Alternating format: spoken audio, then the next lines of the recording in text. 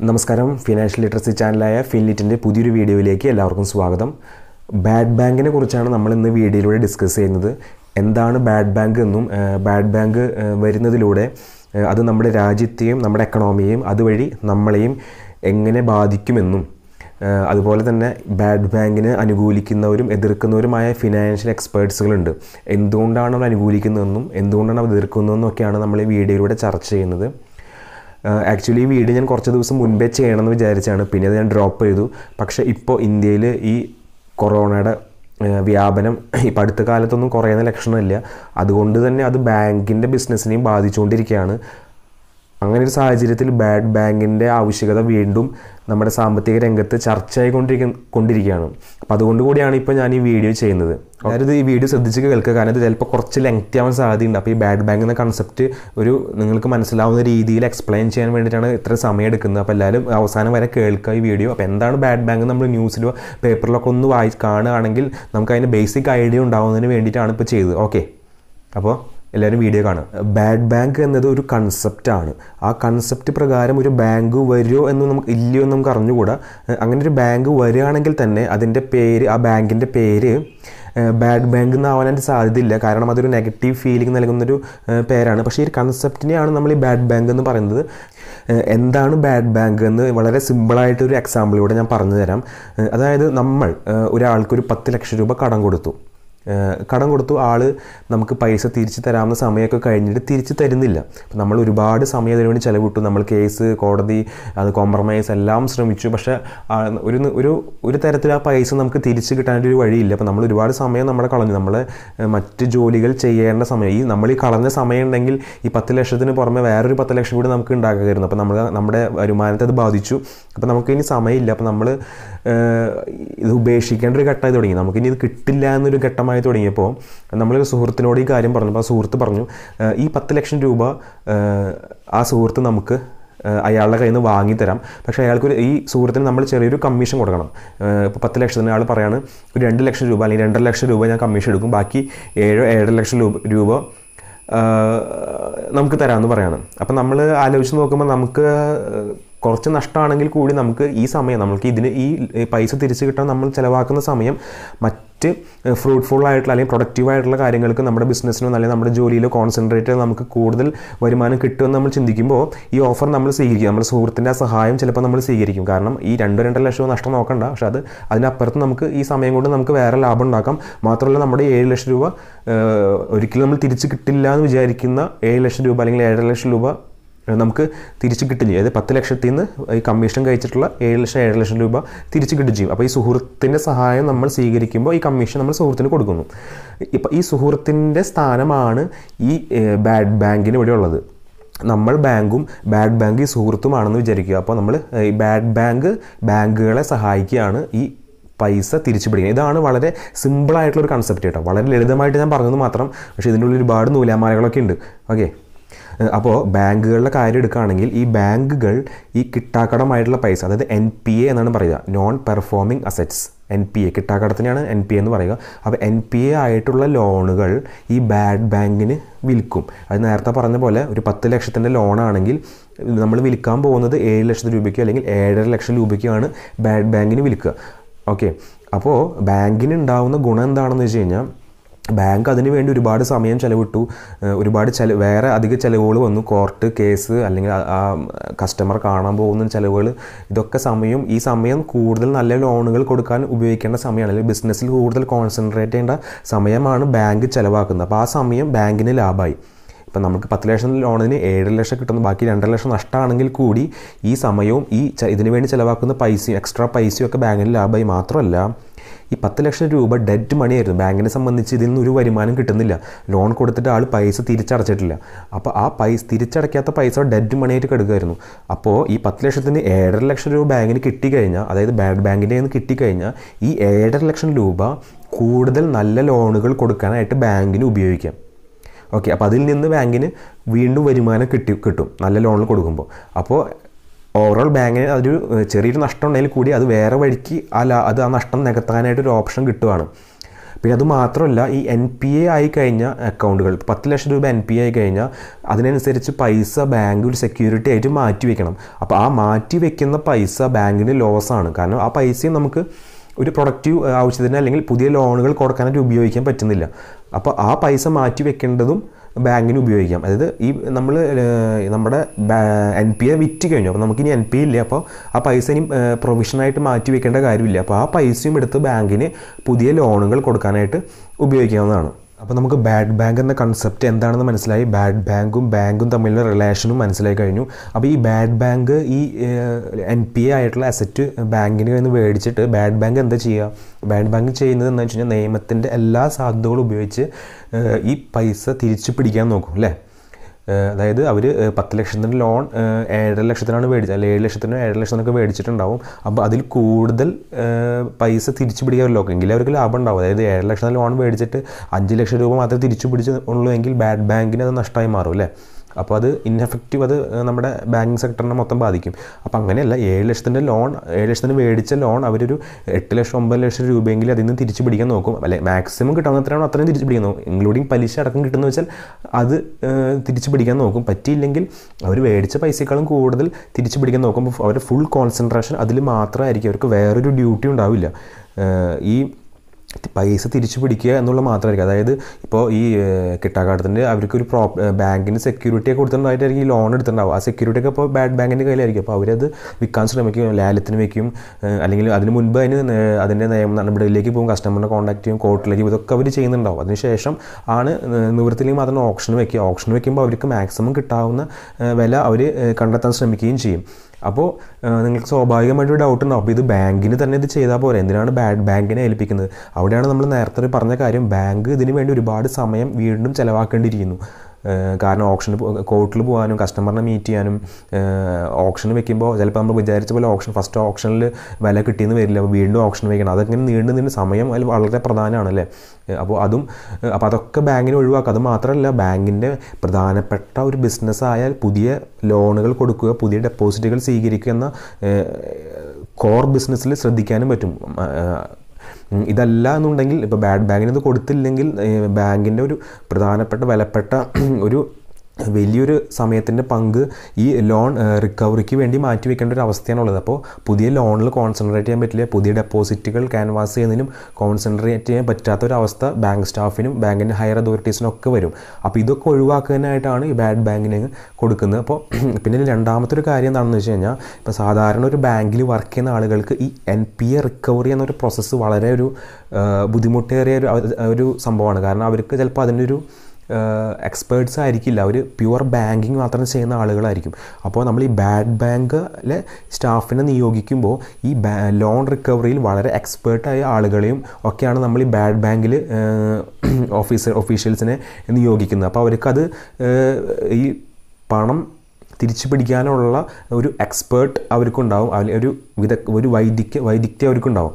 അപ്പോൾ അതും കൂടി ഇതിൽ ഉപകാരപ്രദമാണ്. കാരണം അവർ പിന്നെ മാത്രമല്ല, അവർ ഫുൾ കോൺസെൻട്രേറ്റ് ചെയ്യുന്ന റിക്കവറിയിൽ മാത്രമാണ്. അവർക്ക് പുതിയ ലോണുകൾ കൊടുക്കേണ്ട കാര്യമില്ല, ഡെപ്പോസിറ്റുകൾ ക്യാൻവാസ് ചെയ്യേണ്ട കാര്യമില്ല, കസ്റ്റമർ ഡീലിംഗ് അല്ലെങ്കിൽ റുട്ടീനായിട്ടുള്ള ബാങ്ക് ജോബുകളൊന്നും ചെയ്യേണ്ട കാര്യമില്ല അല്ലേ. അവർക്ക് ഫുള്ളായിട്ട് അവർ 100% സമയം ഈ ലോൺ റിക്കവറിയിൽ മാത്രമാണ് അവർ ചിലവഴിക്കുന്നത്. അപ്പോൾ അതും ഇതിൽ വളരെയധികം ഗുണകരമായിരിക്കും.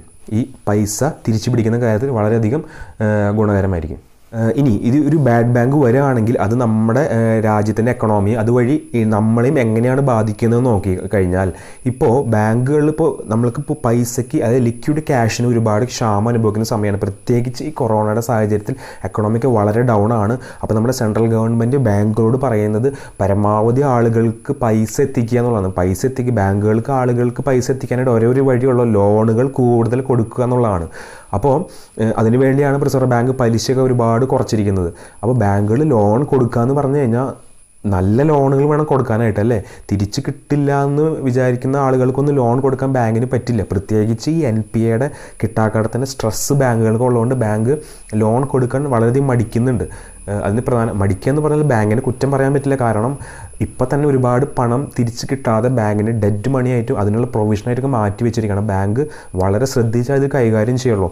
അപ്പോൾ ഈ ബാഡ് ബാങ്കുകൾ നമ്മുടെ ബാഡ് ലോൺസ്, അതായത് NPA ലോൺസ്, ബാങ്കിൻ്റെ NPA ലോൺസ് വാങ്ങിക്കഴിഞ്ഞാൽ ബാങ്കിന് അത് വലിയൊരു റിലീഫോ വലിയൊരു ആശ്വാസമാണ്. അപ്പോൾ കൂടുതൽ നല്ല ലോണുകൾ കൊടുക്കാൻ ബാങ്കിന് ഓട്ടോമാറ്റിക്കായിട്ട് താല്പര്യം ഉണ്ടാവും. കാരണം ബാങ്കിൻ്റെ അക്കൗണ്ട് ഇപ്പോൾ ക്ലിയർ ആവും അല്ലേ. NPA ഒക്കെ ക്ലിയർ ആയി കഴിഞ്ഞാൽ ബാങ്കിൻ്റെ അക്കൗണ്ട് നല്ലൊരു അക്കൗണ്ടായി മാറും. മാത്രമല്ല ബാങ്കിൻ്റെ റേറ്റിങ്ങുകൾ കൂടും. നമ്മുടെ പബ്ലിക് സെക്ടർ ബാങ്ക്സിൻ്റെയോ അല്ലെങ്കിൽ പ്രൈവറ്റ് സെക്ടർ ബാങ്കിങ്സിൻ്റെയോ റേറ്റിംഗ് കൂടി. റേറ്റിംഗ് വളരെ പ്രധാനപ്പെട്ടാണ്. നല്ല റേറ്റിംഗ് ഉള്ള ബാങ്കുകൾക്ക് നല്ല നിക്ഷേപങ്ങൾ സ്വീകരിക്കാൻ പറ്റും.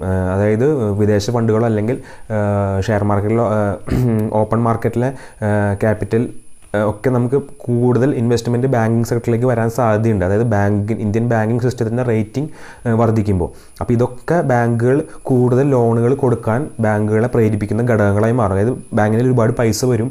ഈ പ്രൊവിഷനായിട്ട് മാറ്റി വെച്ച പൈസയൊക്കെ ബാങ്കിൻ്റെ കയ്യിലുണ്ടാവും. ലിക്വിഡ് ക്യാഷ് ഒരുപാട് ബാങ്കിൽ വരുമ്പോൾ ബാങ്ക് ഓട്ടോമാറ്റിക്കായിട്ട് നല്ല ലോണുകൾ, കൂടുതൽ ലോണുകൾ ആളുകളിലേക്ക് എത്തിക്കാൻ ശ്രമിക്കും. കൂടുതൽ ലോണുള്ള ആവശ്യങ്ങൾ ബാങ്ക് അങ്ങോട്ട് ചെന്ന് പൈസ കൊടുക്കാനൊരു സാഹചര്യം ഉണ്ടാവും. അപ്പോൾ അതുവഴി നമുക്ക് ബാങ്കിൽ ചെന്നാൽ പെട്ടെന്ന് ഒരു ലോൺ കിട്ടാവുന്ന ഒരു സിറ്റുവേഷൻ ഉണ്ടാവും. ഇപ്പോൾ NPAയുടെ സ്ട്രെസ് ഉള്ളതുകൊണ്ട്, പ്രത്യേകിച്ച് കൊറോണ സമയത്തൊക്കെ ഇപ്പോൾ തന്നെ ബാങ്കുകൾ പലരും പേഴ്സണൽ ലോൺ കൊടുക്കാൻ വളരെ മടിക്കുന്നുണ്ട്. കാരണം പലരുടെയും ജോലി നഷ്ടപ്പെടുന്ന ഒരു സാഹചര്യമുണ്ട്, അല്ലെങ്കിൽ സാലറി കട്ടായി പോകുന്ന സാഹചര്യമുണ്ട്. അപ്പോൾ ബാങ്ക് വളരെയധികം ശ്രദ്ധിച്ച് ഇപ്പോൾ ലോൺ കൊടുക്കാൻ സാധിക്കുകയുള്ളൂ, വേറെ നിവൃത്തിയില്ല ബാങ്കിന്.